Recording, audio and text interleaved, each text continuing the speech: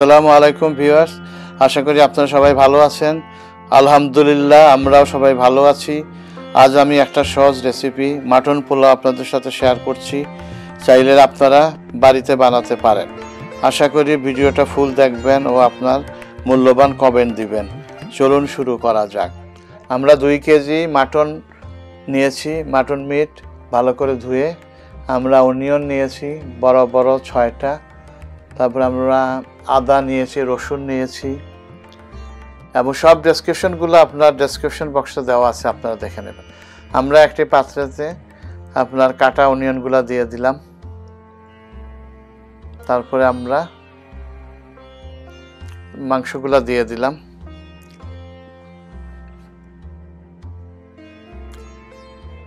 তারপরে আমরা দিলাম এলাচি 4টার মতন। তারপরে তেজপাতা দিলাম। তারপরে আমরা দিলাম আদা রসুন পেস্ট, লবণ দিলাম স্বাদ মতন, আপনারা বেশি খেলে বেশি দিতে পারেন। তারপরে আমরা সামান্য তেল দিলাম, ধরেন 4 টেবিল চামচের মতো তেল দেওয়া হলো।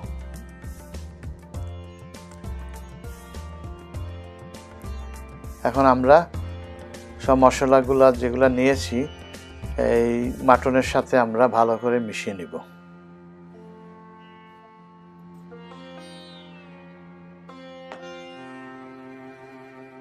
ভালো করে মেশাচ্ছি আমরা। এখন আমরা এটাকে চুলার উপর বসিয়ে দিলাম।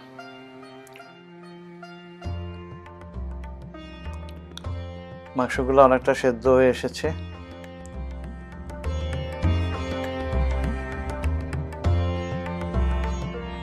আমরা একটা প্লেট নিয়েছি, প্লেটের মধ্যে আমরা গোলমরিচ, মৌরি, ধনিয়া, জিরা, পোস্তদানা, তারপর জয়ফল, জয়ত্রী, তারপরে দারুচিনি, এলাচি, এগুলো সব নিলাম। এখন আমরা এগুলাকে ঢেলে দিলাম একটা তাওয়ার মধ্যে এবং এগুলাকে আমরা ভেজে নিব। একটু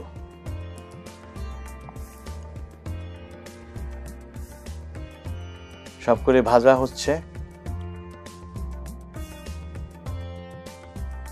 ভাজা হয়ে গেলে আমরা এগুলাকে কি করব, একটা গ্রাইন্ডার মেশিনে নিব এবং এগুলাকে গ্রাইন্ডিং করে নিব।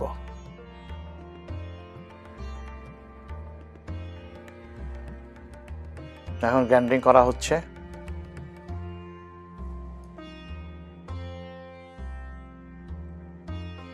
এখন আমরা এই গরম মশলা যে আমরা গ্রাইন্ডিং করেছি সেটা আমরা মাংসের মধ্যে মিশিয়ে নিলাম। আমরা একটু ভালো করে নেড়ে মশলাটা মাংসের সাথে মিশিয়ে নিচ্ছি।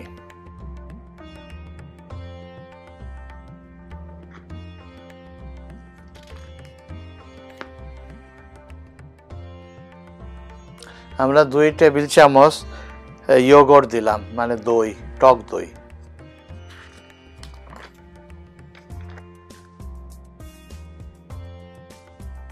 এখন আমরা আরো কিছুক্ষণ জাল দিব। এখন আমরা একটা পাত্রে কালিজিরা চাল 1 কেজি পরিমাণ ভালো করে ধুয়ে নিয়েছি।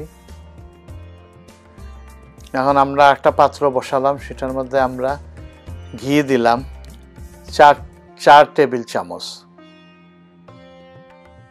আপনারা চাইলে আরো একটু বেশি দিতে পারেন বা কমও দিতে পারেন।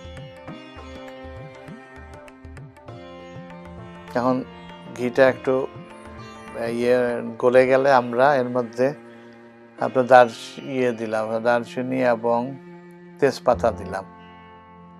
এরপরে বাকি মশলাগুলো দিয়ে দিচ্ছি।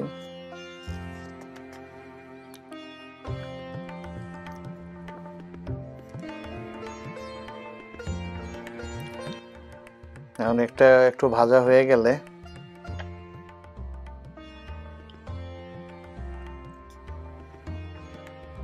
ভাজা হচ্ছে আস্তে আস্তে।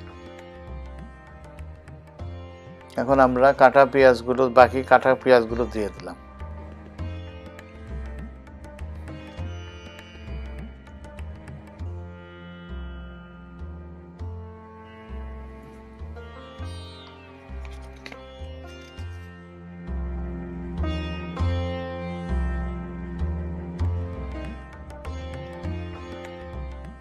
এখন পেঁয়াজগুলা আস্তে আস্তে ভাজা হচ্ছে।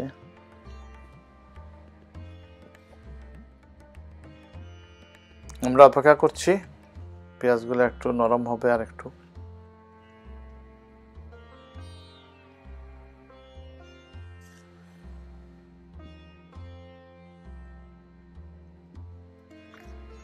এখন আমরা কাটা এই গাজরগুলো দিয়ে দিলাম।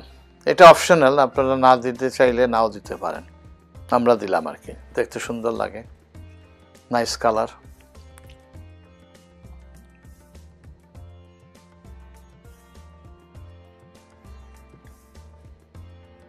এখন আমরা চালগুলা দিয়ে দিলাম।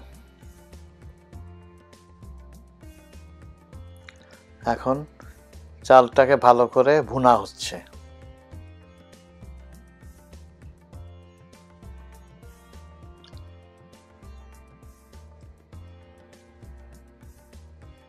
গাজরগুলা খুব সুন্দর লাগছে কালারটা। এখন আমরা আস্তে আস্তে রান্না করা মাংসগুলা দিয়ে দিলাম, ল্যাম্ব মিট। এখন আমরা 8-10টা কাঁচামরিচ দিয়ে দিলাম এবং আমরা গরম পানি 4 কাপ দিলাম।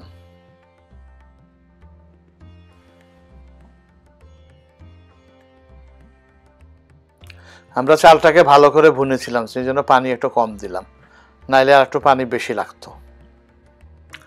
আমরা একটু ভালো করে নেড়ে মিশিয়ে নিচ্ছি সবগুলা।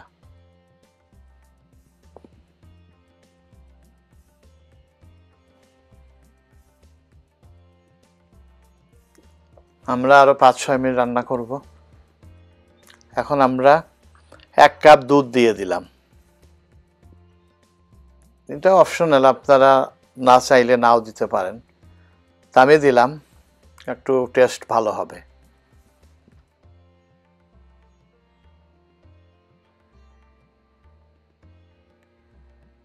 আমরা আরো কিছুক্ষণ রান্না করব।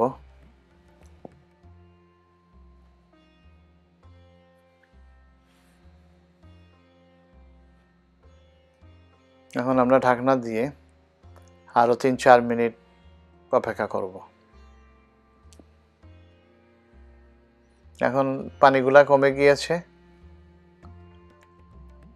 এখন আমরা একটু নেড়ে দিব, চালগুলো উপর থেকে নিচে, নিচের থেকে উপরে করে দিব।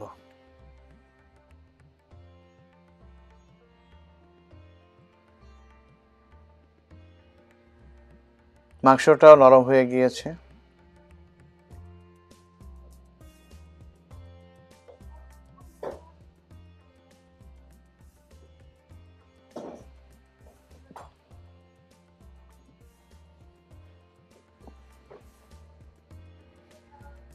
ভালো করে নেড়ে দিচ্ছি আমরা।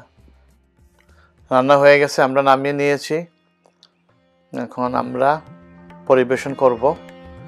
আর রান্না যদি আপনাদের ভালো লাগে তাইলে লাইক দিবেন, শেয়ার করবেন, কমেন্ট করবেন, আমাদের চ্যানেলটা সাবস্ক্রাইব করবেন। ধন্যবাদ। সাবু ফুড অ্যান্ড ট্যুর।